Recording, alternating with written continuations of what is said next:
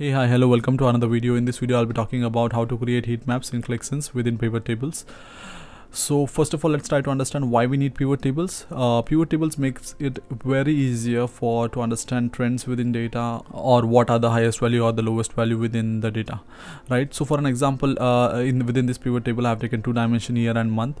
So here if you see, right, most of the monthly values what you are seeing, they are identical, right? So it's very hard to identify if there is some kind of pattern right now, or let's say what is the highest value or the lowest value when you see at these numbers, right?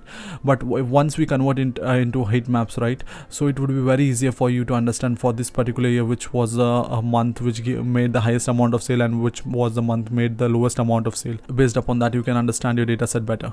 So let's see how to create the heat map within the pivot table. Here as you can see, for this basically for this scenario, what we'll be trying to understand is for every particular year which are the months which are doing the lowest amount of sales. So let's see. So to that, right, what I'll do is within the measures, okay, I'll go into the background color. I've commented the expression for now, so I'll uncomment it first of all. So let's try to understand what this expression is. Basically we are using ColorMix2 function which takes 4 parameter, which is taking 4 parameter here, but by default it needs at least 3 parameters. So let's click on apply, and then let's see how the charts look like first.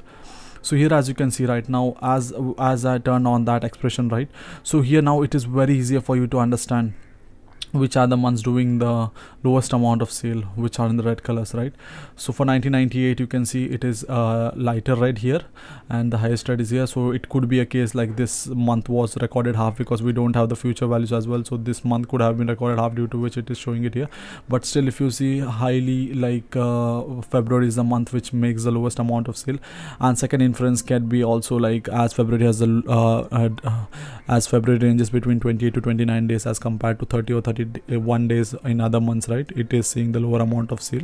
So what we can do is we can take for every single month, right, average number of sales done per day for that specific month, and we can try to identify that. But for this purpose we will limit our analysis to the monthly level itself.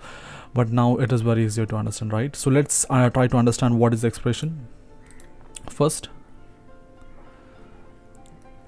So here if you see the expression, right, expression consists of 3 parameters, like 4 parameters. So here in the first parameter, right, first parameter in the ColorMix2 function, right, what does it expects a value between -1 and 1, and then based upon -1 and 1, right, whatever color you specify here, it will create a heat map like visual on your pivot table. So here are the color RGB values. What I've done is like if the value what it produce is -1, so in that case it will do a green. If it is 1, it will do a red. If it is between that is 0, it will do a yellow. Okay, now let's and the end result would be a gradient, right? It is not outright solid colors, it would be a gradient between these colors. Okay, so now let's try to understand what is the expression and how does it gives us value between -1 and 1. Okay, so first of all we take we do a rank. Okay, a rank on top of the column itself. So column 1 will give you the expression of what measure has. For an example, in this expression we have sum of revenue, right? So basically it will take the sum of revenue and it will do a rank for every single month, right, on within that specific year. First of all, that needs to be understood, and then afterwards, right, what it will do is it will take the number of rows, okay, and then it will divide it by 2, and whatever that value comes in, right, let's take number of rows were 4 and it was divided by 2, you get 2 as a value. Then what it will do is it will take that rank and it will divide it by 2, and whatever that number it gets, right, it will do a minus with 1 to make sure the number ranges between -1 and 1. If the expression's explanation is not clear, you can go back to the specific timestamp and you can try to understand it better. But yeah, this is how we are able to get the heat map like visual. There is another thing to it, guys. Let's say if I do calendar year as rows, right, let me do it here. Now I'll push calendar year here, and I'll take month as the columns. Now if you see, my heat map is broken, so like it is doing it year wise. So for an example, when you see at January, right, in which year January did the lowest amount of sales, it is showing you color based upon that.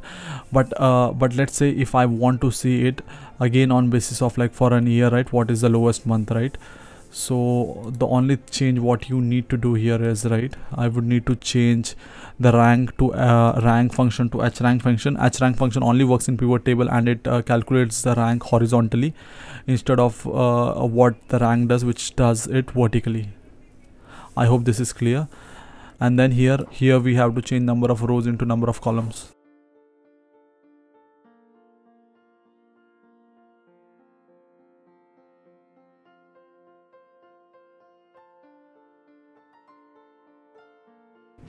Now once I click on apply, so as you can see, we are able to see February has the lowest amount of.